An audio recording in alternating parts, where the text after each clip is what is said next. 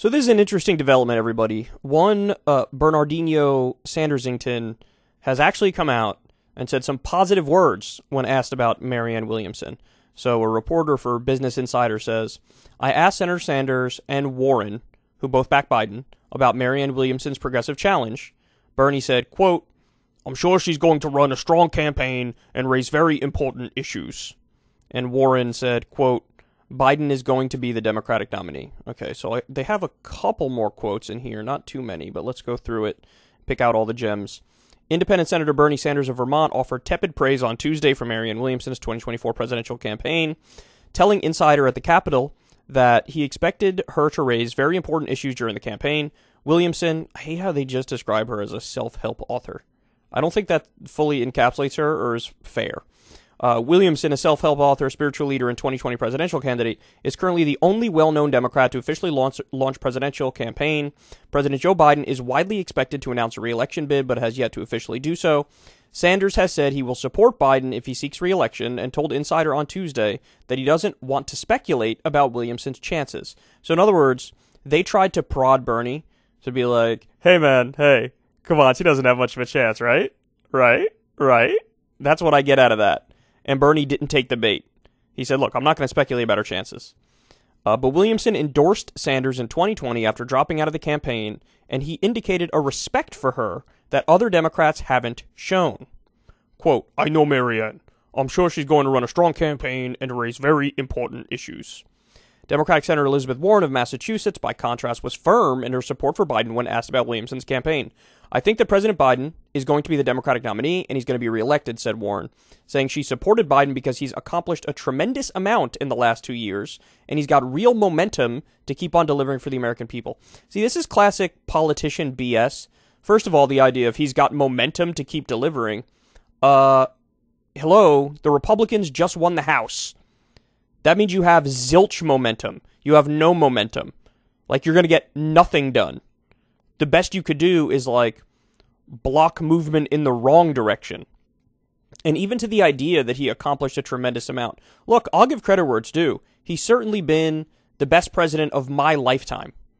He's to the left of Obama. He's to the left of Bill Clinton. He's obviously to the left of Donald Trump and George W. Bush.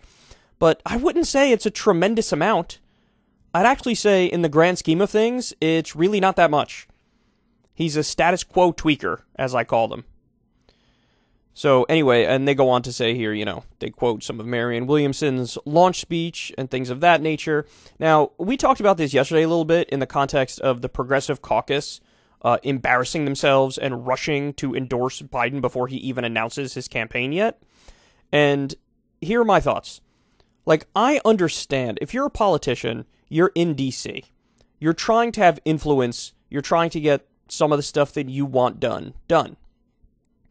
I understand it's a pickle. If you endorse somebody who's an outsider who has very little chance of winning, you're giving away all of your influence. You're not going to get a committee position, which means you can't shape policy. You can't call in favors from leadership. So you basically might shoot yourself in the foot and get none of the things that you're trying to get, right? Like, I understand that's difficult. But the principled thing to do is to say, who do I agree with more on their policy agenda? I will endorse that person. None of these people are going to be principled. So then the semi-principled thing to do is to just kind of sit back and say, you know what? I'm not going to rush out there and endorse Biden. I just won't say anything. I'll just let the race play out, and then whatever happens, I will react accordingly. That's semi-principled. Because at least you're not, actively slobbing the knob of somebody who you disagree with on more things.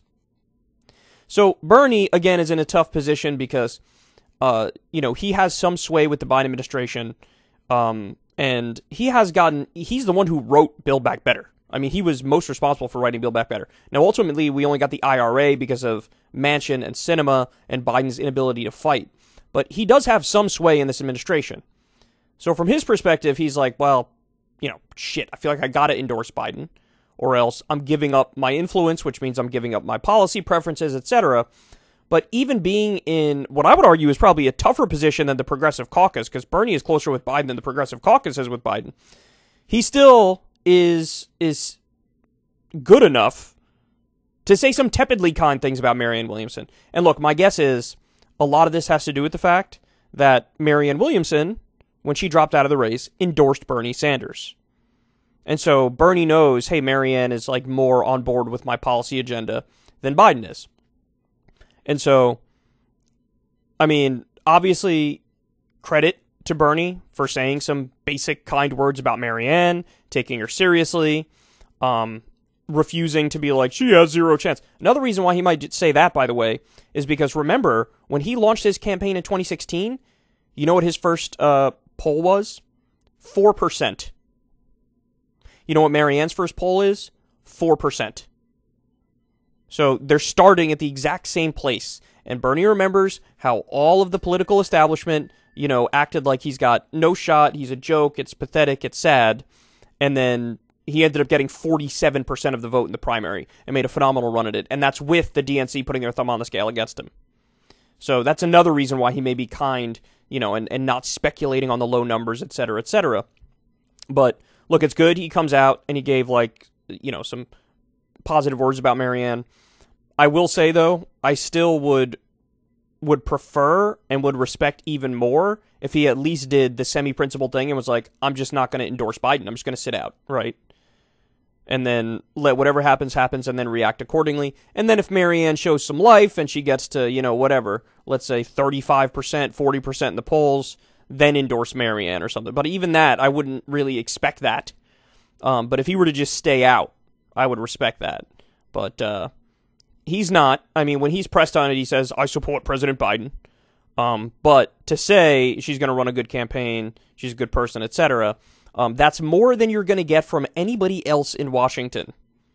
And that says a lot in multiple ways.